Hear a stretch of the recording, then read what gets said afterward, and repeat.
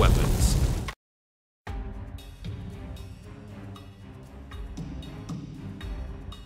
The Panzerhaubitze 2000, abbreviated PZH 2000, is a German 155mm self-propelled howitzer, developed by Krauss-Maffei Wegmann and Rheinmetall for the German Army.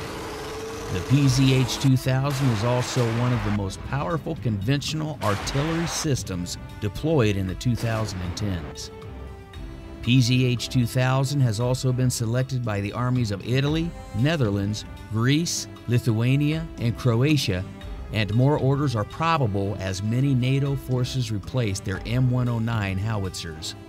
The PZH 2000 is fitted with a 155mm L-52 howitzer. The vehicle has a fully automatic loading system with ammunition management system. The PZH 2000 is compatible with standard NATO 155mm ammunition. Maximum range of fire is 30 kilometers with standard HE-frag projectile and 40 kilometers with rocket-assisted projectile. Maximum rate of fire is 9 rounds per minute. It is capable of multiple round simultaneous impact firing. A total of 60 rounds are stowed in a magazine. Secondary armament consists of roof-mounted 7.62mm machine gun. The PZH 2000 receives target data via data link. The gun is automatically laid using the fire control data. Front armor of the PZH 2000 provides protection against 14.5mm rounds. All-round protection is against small arms fire and artillery shell splinters.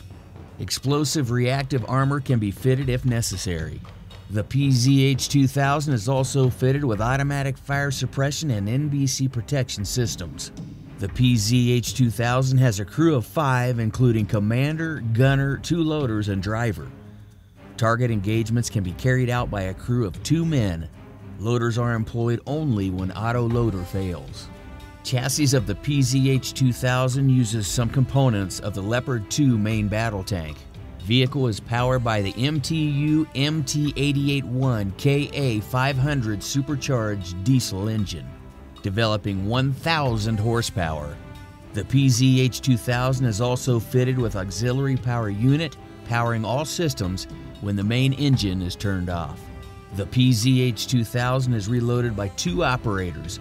Projectiles are automatically picked up from the back of the vehicle and stowed in the autoloader's magazine.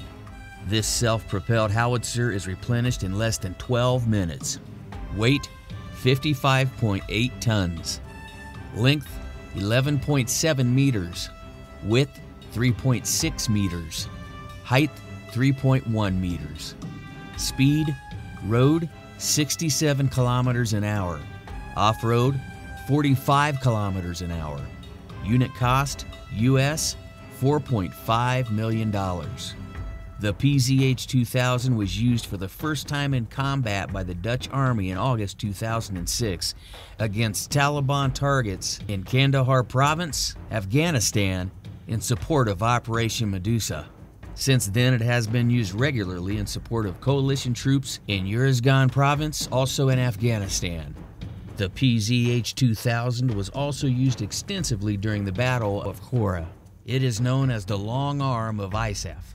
The PZH 2000 also played a key role during Operation Halmazag in November 2010, when the villages of the Izakel and Quatlayam were taken from the Taliban by German paratroopers.